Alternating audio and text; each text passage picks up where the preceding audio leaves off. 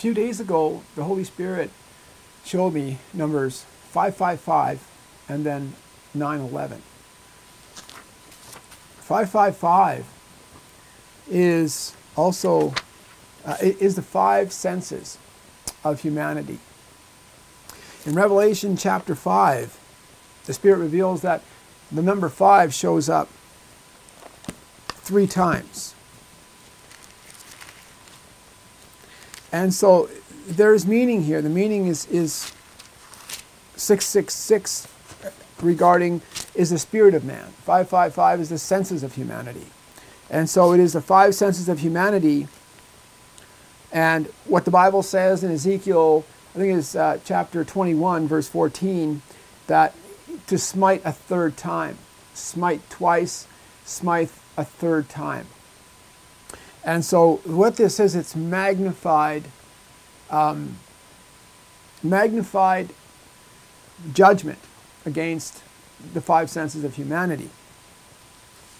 And here in Revelation chapter 9, we have 3 5s also. These are the 3 5s in Ezekiel chapter 21, verse 14.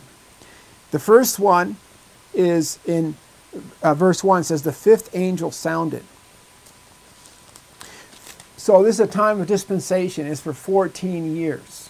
So it is a smiting of the 5 senses for 7 years and 7 years. It's for 14 years. It takes on both covenants, okay? Because God said that He was going to bring all the sins of the ancestry on this final generation. Our forefathers' sins and our own sins in this last generation. So this is where we are right now. We're witnessing the bowl judgments. And the coronavirus is one of the examples. And in verse 5 says, and to them it was given that they should not kill them, but that they should torment them 5 months. And the torment was like the torment of a scorpion when he striketh a man. It's stinging rebukes. Okay, God speaks regarding stinging rebukes in the scriptures.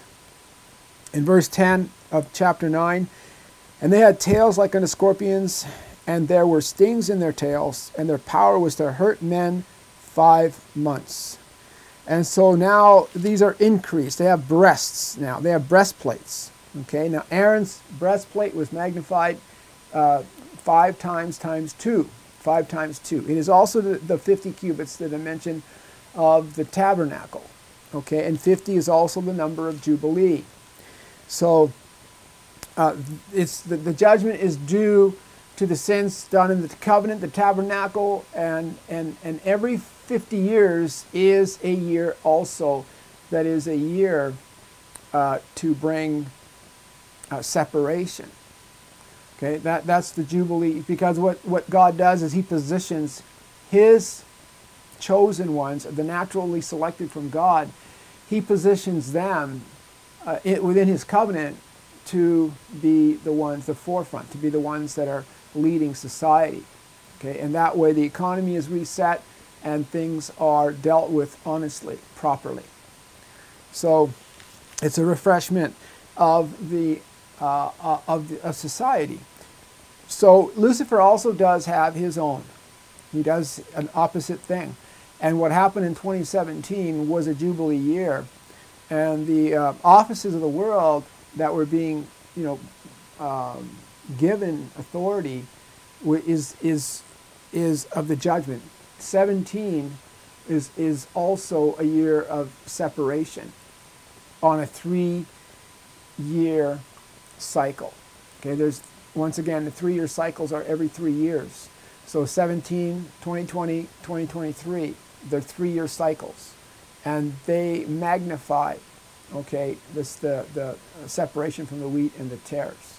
Now all these things happen in the exact same years, but God is showing us. He's showing us how He's showing us His judgments and how they're working, and we're seeing them manifest. We've had the Jubilee year in 2017, and we've had now this coronavirus in 2020. In 2020. So that's what 555 is. It is a judgment 3 times, and also we're in 3 dimensions: flesh, soul, and spirit. So in Isaiah chapter 8, God is speaking regarding right now. God is wanting separation. That's what the coronavirus is all about. Also, okay, the coronavirus is not only a curse. The Holy Spirit revealed this to me approximately a week ago, or a week and a half ago or so. I don't exactly remember. That the coronavirus is also a blessing. It's not only a curse. God uses. It says in the Bible that He turns the blessings. He turns the blessings. He turns the curses into blessings. Okay, is what He does. He will turn the curse into a blessing if we humble our hearts, before Him. And that's what the coronavirus is meant to do. The coronavirus is meant to humble the hearts of the people, to bring the people closer to God. And you see now what's happening is that basically there's so many countries now that are under lockdown. And the lockdown is separation. They're closing schools, they're closing community centers, they're closing all these different places of establishment of community, of gatherings of people. Like 250, we all, if we're looking at the news, we're all informed. We know what they're doing. And what it is it is a movement of Maple Resolve, Jade Helm 15. It is a movement of martial law occupation. It is militarizing, the society. It's used for that as well. And it's also used to control the masses. Okay, it's used for to control the economy, to get the people more subdued under the hand of the beast system. And there's more things about it that they're doing. There's a lot of works that are happening right now. So, and we have to be aware of them. What the Holy Spirit has put in my heart also is that I saw the numbers 9/11. Okay, 9/11 is when the towers fell in 2001, the Trade Center towers in North America. And what the Holy Spirit showed me there, and this is the times we're living in now, okay, 2020, is Psalms 91. In Psalms 91, he that dwelleth in the secret place of the Most High God shall abide under the shadow of the Almighty. I will say of the Lord, He is my refuge and my fortress, my God in whom I will trust. Surely He shall deliver me from the snare of the fowler and from the noisome pestilence. And He shall cover thee with His feathers, and under His wings shalt thou trust. His truth shall be thy shield and buckler. Thou shalt not be afraid of the terror by night, nor for the arrow that flieth by day, nor for the pestilence that walketh in darkness, nor for the destruction that wasteth at noonday. This is what He showed me. The destruction that wasteth at noonday. This is 9/11. Now, 9/11 happened in the morning. The noonday in the Bible represents the sun at its highest peak. And so it's a scorching that's happening to humanity. And it says that they parade their sin as Sodom. And also in the law, in the Torah, says that if it happens during the daytime, there's a certain rule, there's a certain law that has to be followed because it happened in the daytime. When crimes are happening in the daytime, when they're parading their sins as Sodom, and we're seeing that these unlawful acts are being permitted to happen in the daytime, we know that the judgment is at its worst possible time. When the judgment takes place at noonday, it is the worst act of crimes. It resembles the worst degenerating of the generations. It's happening right before, in the highest peak of the daytime where everybody can see it, and the criminal activity is not afraid. They parade their sins as Sodom. So, and he shall also keep you safe from the noisome pestilence. The noisome pestilence. So, that's also. It's also loud music, all types of things. Okay, the noisome pestilence. It's also men with microphones as well. that are preaching or talking about, falsehoods, that are giving out information that is Luciferian in nature. So in Isaiah chapter 8, to live under the shadow of the Most High God, to dwell in the secret place of the Most High God, and to be secure under the shadow of the Almighty, is found in Isaiah chapter 8. And this is what God is saying to the inhabitants right now of the earth. He put in my heart to tell the people to fast for 31 days, to take the Bible, read a proverb every day, and not sin as much as possible, and cry out to God and seek God and meditate on God and ask God how these things apply in our lives. And he'll lead us from there. He'll get us into the Psalms. He'll get us, I would say, read the Gospel of John. For the church, it's good to read the first 4 chapters of Acts. How they, when they were on fire for God, when the disciples were first began, that ministry began, and they were on fire for God, and they were doing all these things the way we should be acting today, where our minds need to be set, is in Scripture. In Isaiah chapter 8 says that says here in verse 9, "Associate yourselves, O ye people, and ye shall be broken in pieces. And give ear, all ye of far countries. Gird yourselves, and ye shall be broken in pieces. Gird yourselves, and ye shall be broken in pieces."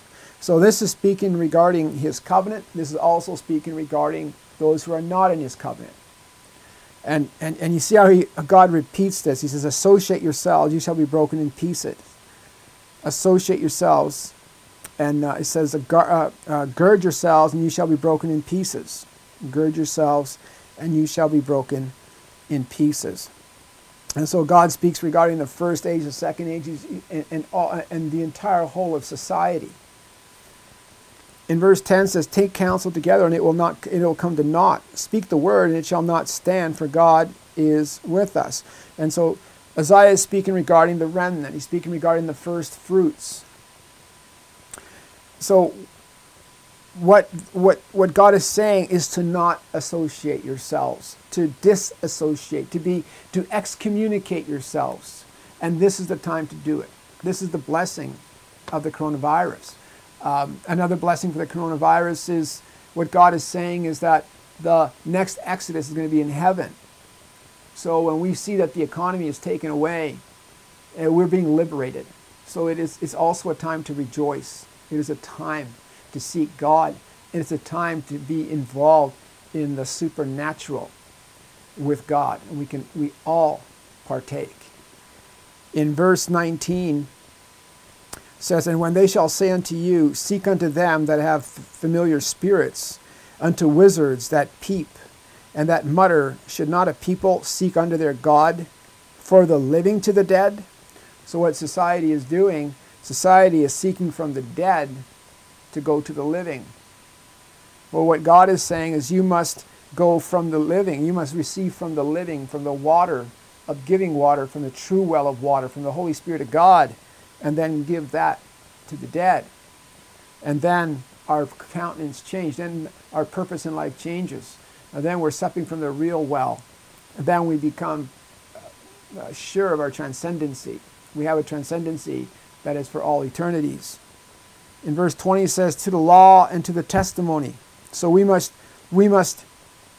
seek God to go to the living, to be the living that go to the dead, to be the living that go to the dead, to the law of God, to the testimony of Jesus Christ.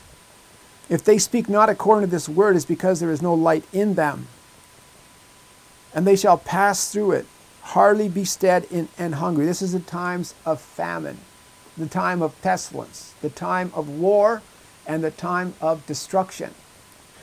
And we are now presently in the four corners, in the midst of the four corners of the earth, fourfold manifest bowl judgment right now. All these things are happening. And they shall pass through it, hardly be stead and hungry. Jesus Christ walked through this perfectly because he was only led of the Holy Father. And he says that as the Father has sent me, so I send you.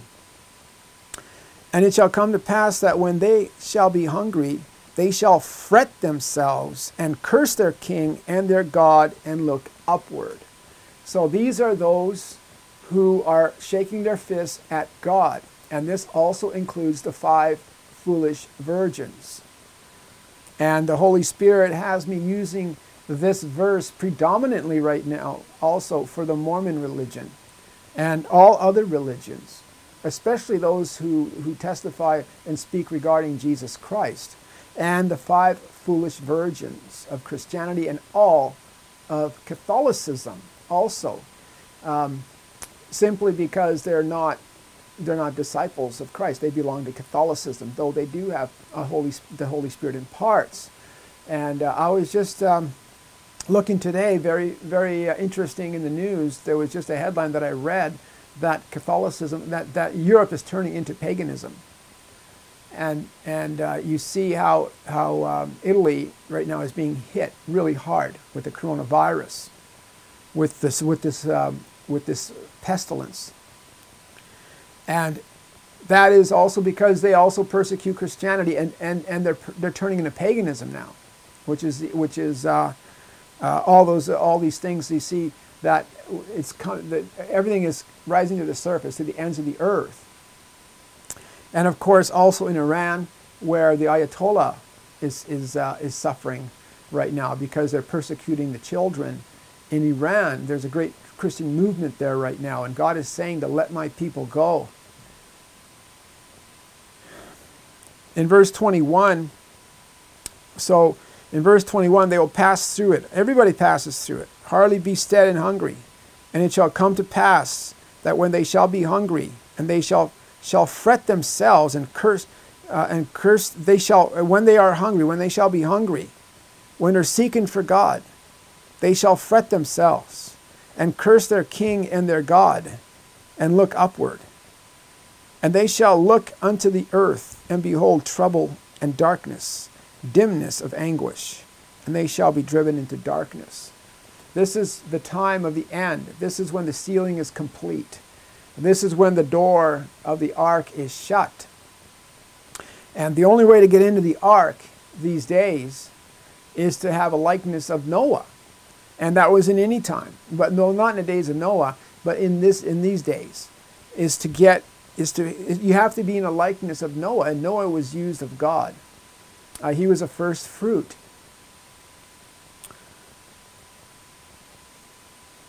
And so God is showing us that this is what the times we're living in today, the times of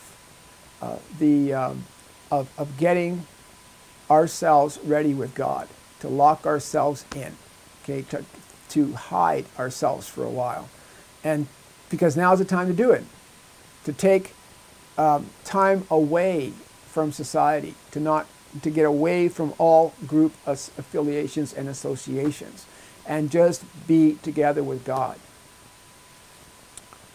And that's what the Holy Spirit wanted me to speak regarding. I want to get into some other things regarding I have notes over here.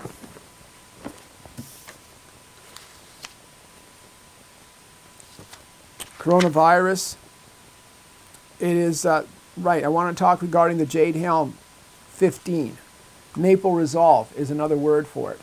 And also in France, this is the Beast Computer. They also have it in France. When I was in a France airport, I think it was in 2015, I noticed a drill they were doing. And it was the same as the Jade Helm 15 system that they were doing, that they publicly went forward in North American society and told them that they were implementing a Jade, that they were doing drills of testing, Jade Helm 15. They did the same. They're doing the same thing in Canada. It's called Maple Resolve. In France, they did the same thing in an airport. I was there, and we were just walking into the terminal area where they have the tickets, where you go to get the airplane tickets and purchase tickets and put your luggage, where they take your luggage. And I was walking. I noticed there was a group of military men. Half of them were in military garb. the other half in military vestment, and then the other half were in street clothes. And they were just standing there facing each other, and there was no words spoken. And as we were walking by, one of them in the street, in street clothes, they started walking towards the military, and then they broke the drill, and it was done. And so, witnessing this, we just kept walking. Witnessing this, I was just thinking in my mind, is what is that? I was asking the Lord, like, what is that? He showed me it was a drill. It was a drill. Well, it was obviously a drill. But, and then it was after that, not right away, but it was after that, where he showed me it is the Jade Helm 15 drill.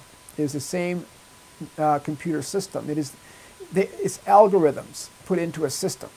And it is a beast system. It's a prophetic system that works with AI algorithms and the spirits of Lucifer, Satan, the devil. And that's what the Holy Spirit showed me here in Calgary also. When I was ministering especially at the sick parade, they have the units there, and they're doing surveillance. It's all surveillance, it's all information gathering. And all the information that is gathered, even all the, regarding influenza, just the common flu, as you would call it, that it does mutate every time, but just the flu itself.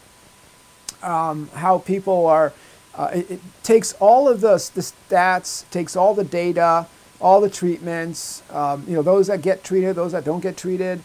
It takes all the information and it puts it into the computer system. And the computer system is a prophetic computer system that prophesies how the people will respond. And so what it does is it gives the military the upper hand of crowd control. That's what it is. And that's exactly what they're doing with all these lockdowns. Now they can lock down a whole country and they can do it very quickly. And so that's what they're using, that's what they're doing with the coronavirus, is they're implementing that. And they're positioning the New World Order, the Phoenix, to rise while they're doing it. That's what it's for crowd control. And it's also for population control, ultimately. And it is for a military takeover. And as I ate, God wants separation, and the world wants separation. So the world wants to be separated from the elect of God, from the church, from the elect, from the Word of God, and the church. The Word of God wants to be separated away from the world. The coronavirus is helping to wake up sleepy virgins, the 5 virgins in Revelation of the foolish virgins. And the wise virgins, because they all fell asleep. And the next Exodus is in heaven. We must run to our post to pray.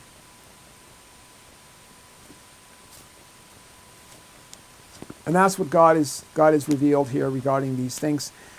Extremely important to understand the times today that we're living in. The last video, I believe, to me, is extremely edifying. The information is correct. There is no lie. There is no false interpretation. The information is 100% accurate. And that's my office. That's been my office since 2006. I've been locked in for over 14 years with the Holy Spirit, studying the Scriptures, meditating on God, praying to God, doing my street ministry, and doing my office ministry, and studying the Word through the Holy Spirit of God. That's what He showed me. Over 14 years of doing that. So I know how to walk with God. I know when God leads me. I know when God shows me revelation. Okay, I've been trained to know that. And one of my gifts is, my ordinations is interpretation of angelic tongues. The Scriptures are written with angelic tongues. I've had people laugh at me regarding that, but the Scriptures is written through angelic tongues.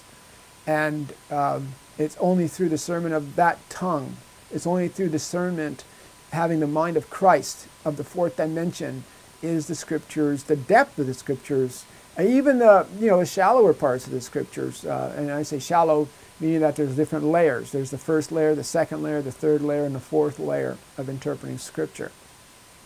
And the first layer is easy. Jesus Christ died for us. He loves us, and he rose from the dead. He's coming back very soon. That's the physical flesh. But that knowledge itself cannot save us because it's only from the physical.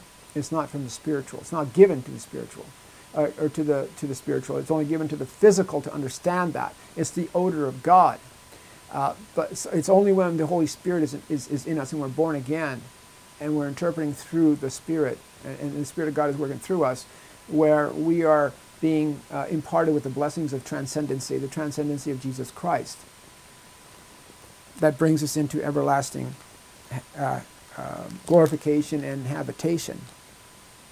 So this is very exciting. In Ezekiel 21 verse 14, very exciting.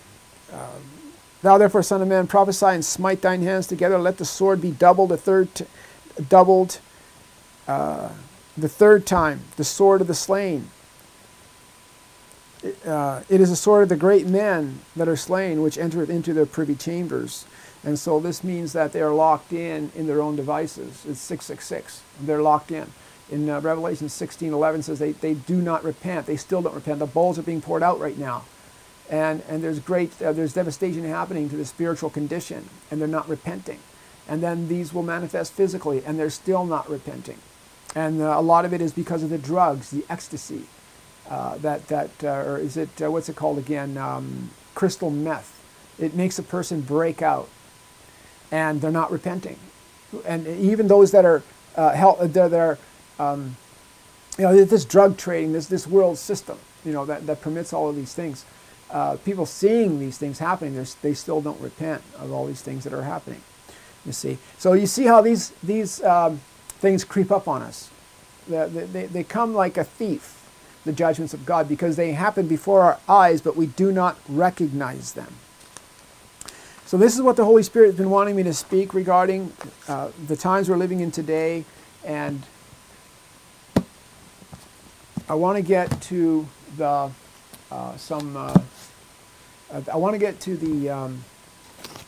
notes. Father, I just thank you for this time that you've given me to utter. I pray, Father, that the hearers are edified. I pray, Lord, that they're going to meditate on these words. They're going to meditate on your things, and they're going to do what you require them to do. I pray, Father, that we fall on our faces, we get on our knees, we go to our posts, and we pray to our Heavenly Father. And there you will hear us, Father, when we pray and reach out to you with all our hearts and mind and strength, when we delve into the Scriptures, when we ask you to show us the Scriptures, when we take the Scriptures and we compare them to our own lives. Father, that you reveal to us and that you bless us, impart in us your knowledge, show us the signs of the times, bring us into everlasting habitation. Father, give us joy, give us victory, open up our eyes so that we can know the truth. You sent your Spirit for us, Father, and we pray to receive your Spirit in abundance. We pray to get to the next level with you. We pray for understanding of the times and for your help, Father, for your word to abide in us and to multiply and magnify your salvation within us, Father. And we just pray for open hearts, for our minds, for our families, for our children. Father, we pray, Father, for all those who are still yet to receive the Holy Spirit, Father. We extend intercession for them, Father, that when they think and meditate on these things, when people lay hands on them, Father, that they're going to receive a blessing, that they're going to receive an impartation. They're going to make an agreement with you, Father. You're going to bring them, you're going to draw them, and you're going to bless them, Father, we pray. We pray for a great harvest, Father. We pray to be ready for that harvest. We pray to prepare ourselves for Isaiah chapter 60, 1-4, and Isaiah chapter 61, 1-4. We pray, Father, be worthy to bring fruits, Father, that are to you, that will have fruits before you, that we can bring you gifts, Father, the fruit of our lips and other souls. We can bring them before you and present them to you, and that they be blessed. We pray in the name of Jesus Christ. We ask that you open up our hearts, show us the truth in these times that we're living in today. Let us not be deceived, Father. Let us not trust in the medication of the world. Let us not trust in the things of the world to bring us healing, Father. But let us focus on Jesus Christ. Let us receive our healing from the Holy Spirit, Father. A healthy spirit heals the bones, Lord God.